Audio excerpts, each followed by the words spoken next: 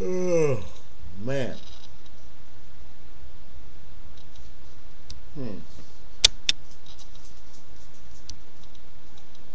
And the question is, John McLean, how did you become who you are? How did you become who you are?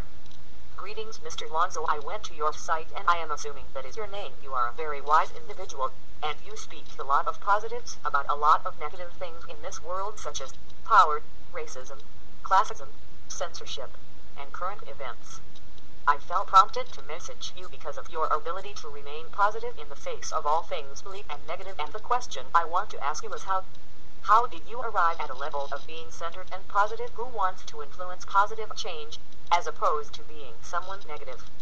Without making this message too long, and I can't type forever, the reason I ask you this is because I am going through a transition phase in life where I am striving to become a positive human being from 1997 to now. I have been so negative I literally cannot sleep at night without medication now, so my major question is, how did you get where you are today?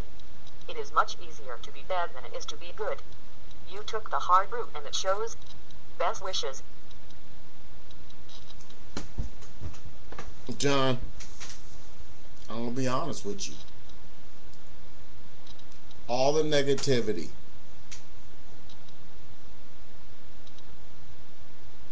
it has to be turned around. You can do a million things bad and nobody even sees it. You do one good thing, and if it's not in a certain manner or the way it's supposed to be, you get ostracized for it. The positivity that I find in all this negativity comes from being a morbid and very negative person. I am negative. So all of the negative energy that I absorb from around me, I redistribute the energy in a positive manner. It's easy to say all kind of bad and foul things and have no meaning behind it. Take the hard route. Try to say something positive when you can see no reason to be positive. That creates a positive being within inside you.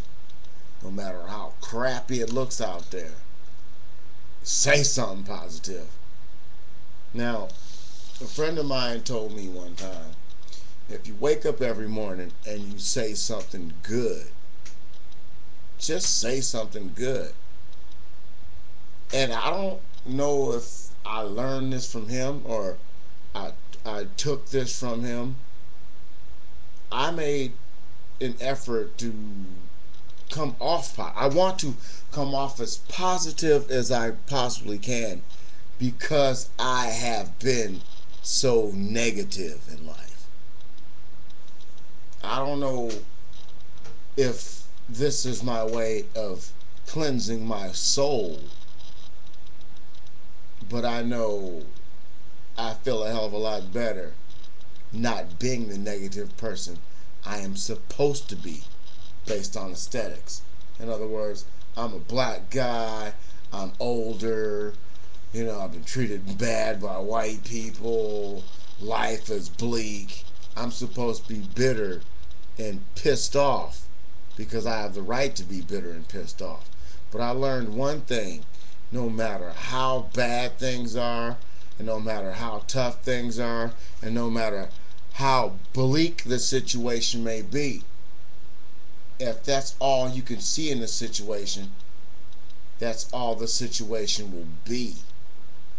That's the total outcome of the situation. If you see no positivity at all in a situation, the situation becomes anti-positive from the beginning through the middle and all over the climax. If a group of guys are fighting and you break up the fight, oh, kill that motherfucker, fuck you, and you break up the fight, now everybody's mad at you because you stopped two people from fighting. But if you didn't stop those two people from fighting, The one guy could kick the other guy in the head. One guy dies, and the other guy locked away for 25 years over a mutual disagreement.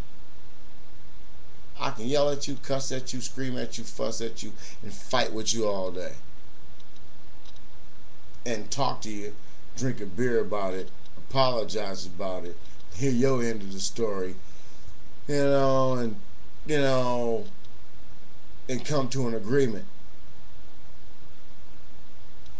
There's all kind of things that can happen to change a person's mindset.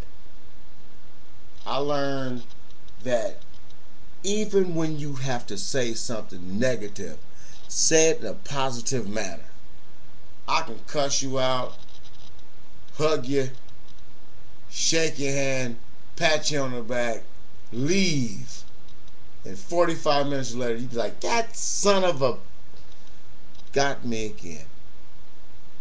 It's because I had been so negative, morbid, bleak, dark. Everything was dark, bleak.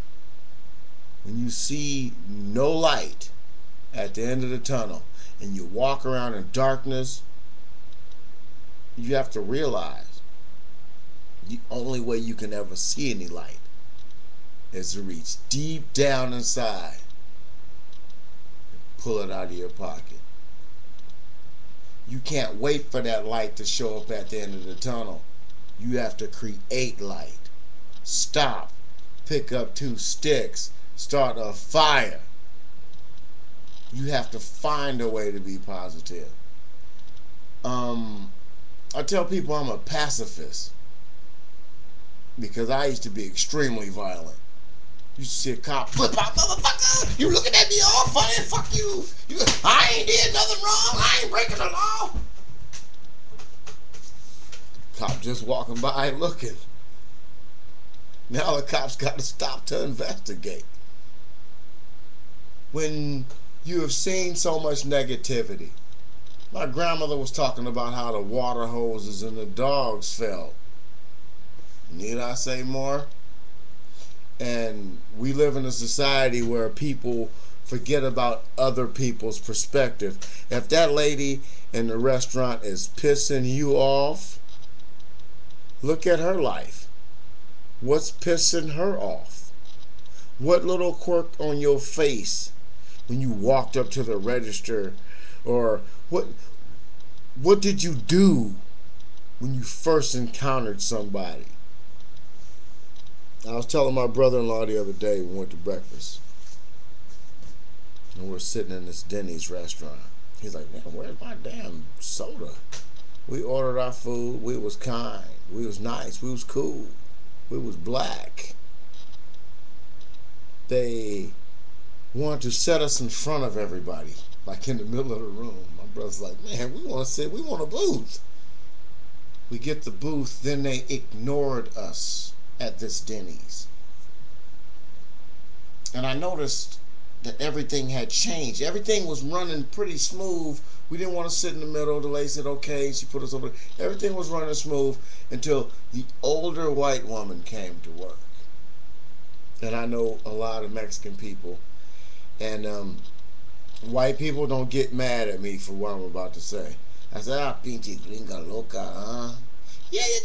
The Mexican lady's pretty much saying that when the white woman comes in, you got to stop doing this, you got to do this, what you got to say. And I noticed this woman was demanding.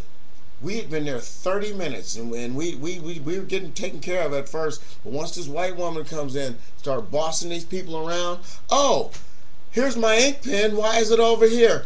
Her whole aura changed the whole entire crew. Who pissed that lady off before she got to work? And why am I saying white lady? I could have just said that woman.